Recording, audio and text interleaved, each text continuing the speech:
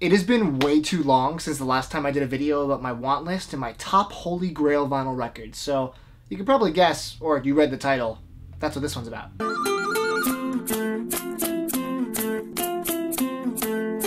If you're like me and you have a Discogs want list the size of an encyclopedia, there are a lot of records that you definitely want to add to your collection. Now, some of them are easy and you just wait for them to pop up for 20, 30 bucks, whatever's in your price range. But some, the white whales, the holy grails, those never pop up. Or they do for absurd prices. The records I'm going to tell you about are 5 records that I've wanted for a very long time, never pop up, or I just don't have the money to afford them. First up, I think it's obvious I'm going to talk about Pearl Jam. Pearl Jam's 20. 20 is the soundtrack to the same titled documentary by the famous director Cameron Crowe, who directed amazing projects like Almost Famous, Singles, Say Anything. He's a legend in the industry. A collection of live tracks from various shows from their career.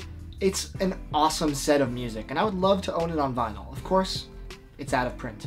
There is a black version that you could probably get for in the 200 range if you get lucky, but there are 2 rare collector's versions that I need, and they go for a lot of money. The first is a colored version of the album. It comes on red, blue, and green translucent vinyl. It's the same record as the black one. It's just a collector's version, which is something that appeals to me as a big collector and Pearl Jam fan. That version, if you can even find it, goes for easily $400 or $500. But that's not even the most limited version of this. There are roughly 25 copies that have just a plain white sleeve that say Pearl Jam 20 on the front in almost a stamped font that are glow-in-the-dark vinyl. I don't know who got these. It must have been friends of the band, people that worked in the film. I have genuinely no idea. But this 3-disc set of glow-in-the-dark vinyl goes for easily $1,500 if you can even find it. One day, it will be mine. L1011 is one of my all-time favorite post-rock bands. It's 2 guys, a guy that plays guitar, a guy that plays drums, but they're masters of their instruments and they play double neck guitars and huge drum kits, and they work with loops and make the most interesting, beautiful, fun, powerful music. I love their entire catalog. I own all of it on vinyl except for one of their albums. This album is called These Promises Are Being Videotaped. There was a small run of them, I believe 350 total. 300 are hand-numbered, and 50 of them have hand-drawn covers. So every single cover of those is completely different. I've never seen either of them pop up for sale on Discogs. If they have, I missed them because I would have bought them in a heartbeat. It is a gaping hole in my L1011 collection and it needs to be filled soon. Hopefully there's a repress. I doubt it. I would love to get one of those hand-drawn covers. I think that'd be a nice linchpin to kind of put the whole collection together. In the past, this has sold for easily triple digits, in the hundreds. I might pay it for one of the hand-drawn ones. I don't know. Call me crazy. Eluvium is one of my favorite modern classical ambient artists. I've talked about him quite a bit on the channel, and he has 2 box sets out. They're both called Life Through Bombardment, and it's Volume 1 and Volume 2. I was lucky enough to grab the Volume 2 on the Temporary Resonance page when it went up for sale. Now it's sold out. But Volume 1 is probably better musically and something that I'm much more interested in, and I'll never get it for a good price. This contains his first 6 albums in this beautiful deluxe package. It looks like this giant book. Let me just show you what the second looks like. Volume 1 looks a lot like this, except it has different records and different art. So it has this awesome, big, thick book, and you open it up, and there's a library card inside that's signed by the artist, and each page has different art with it and contains a different album from his discography.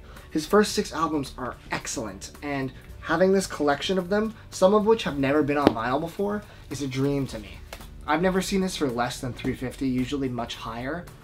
I'm really sad I missed it when it went on sale. I didn't even know about it until it was too late. So I'm glad I got Volume 2, but it's sitting on my shelf and missing Volume 1. Next up is a 3-disc set, Samurai Champloo, The Way of the Samurai. I believe I've talked about this in a couple of videos before, and that's because the majority of the soundtrack was done by my all-time favorite hip-hop producer, Nujabes.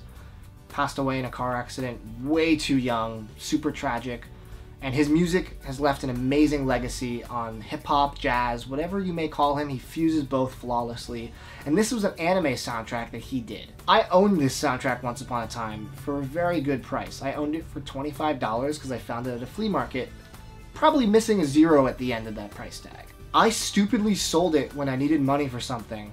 I forget what it was. I must have sold it for $120 maybe. There are a couple colored variants of this, but any of them, black, colored, whatever it may be, you're looking to spend easily $250, if not more.